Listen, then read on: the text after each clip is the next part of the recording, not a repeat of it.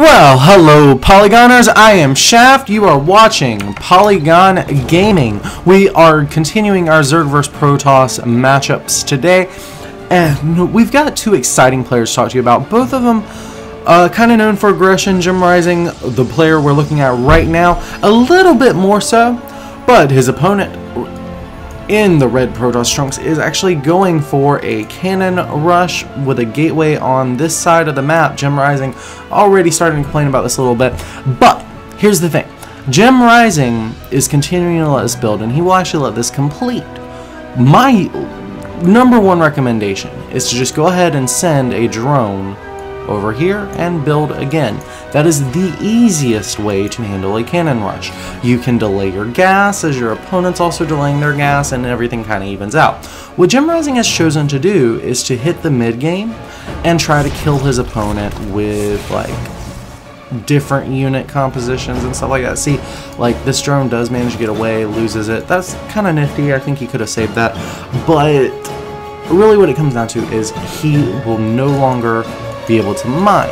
This is very easily going to start to oversaturate. He's not going to have enough larvae. So there's a lot of issues that JimRising is now going to be facing.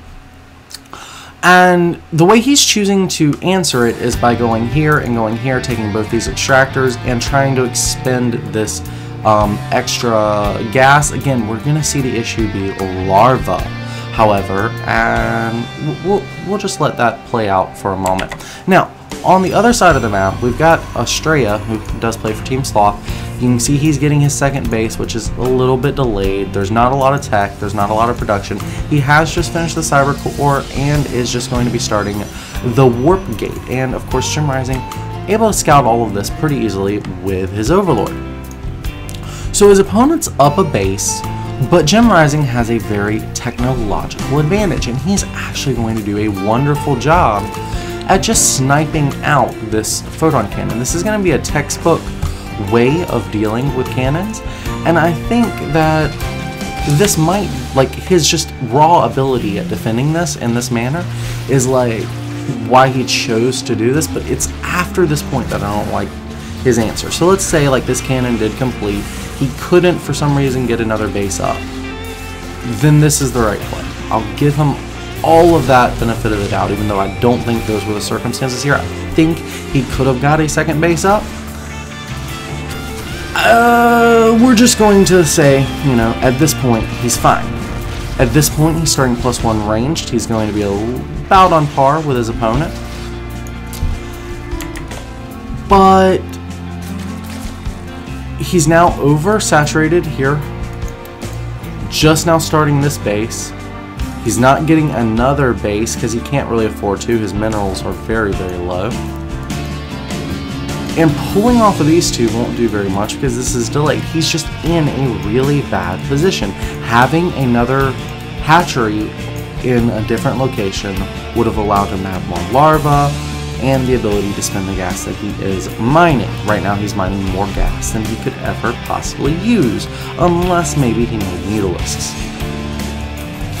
Mothership Core wants to get a good scout off, knows JimRising is an incredibly aggressive player. Mothership Core does manage to do that and gets out of there successfully. So does see that layer is about to be completing, and that's going to compel Astrea to make a decision here.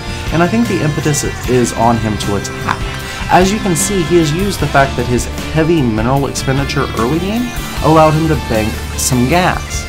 These Immortals are the direct result of that. It is 5 minutes in, he has got 2 Immortals on the field, is completing a Warp Prism, has +1 completing, 5 gateways on the way.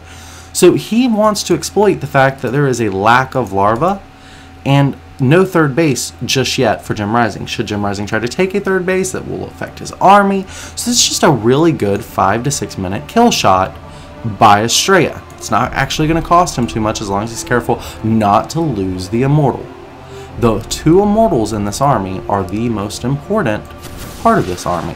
And the Ravager's doing a good job. Go ahead targeting out the Sentry, but loses 1 Ravager. that one sentry does get picked up, and this is going to be a dead Ravager.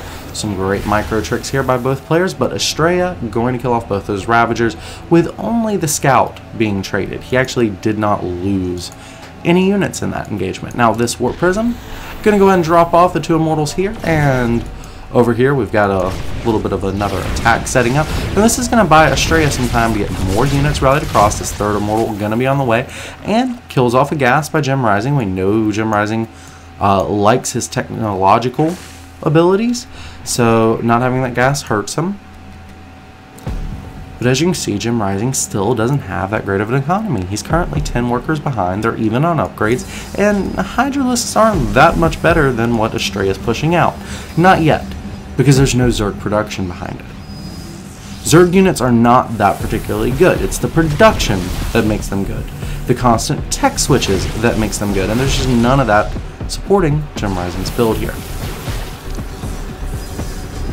We do have the Observer, going to kill off a lot of this creep, making Astrea's push much more powerful. Good concave here by JimRising. Very smart to pull back here. Does avoid the time warp there. And some good force fields. A very nice positioning by here, Astrea. He is working his way towards the natural ramp. Force fields, of course, keeping the Hydralisk from getting a decent concave. Drones being pulled off now. And as you can see, the Hydralisks are just slowly bleeding. JimRising did lose a lot of creep there due to Astrea, and Astrea just holding that ground of creep he had already killed, never venturing too far towards the 3rd or towards the natural. Why was all of that possible? That was possible because of a lack of larva, guys.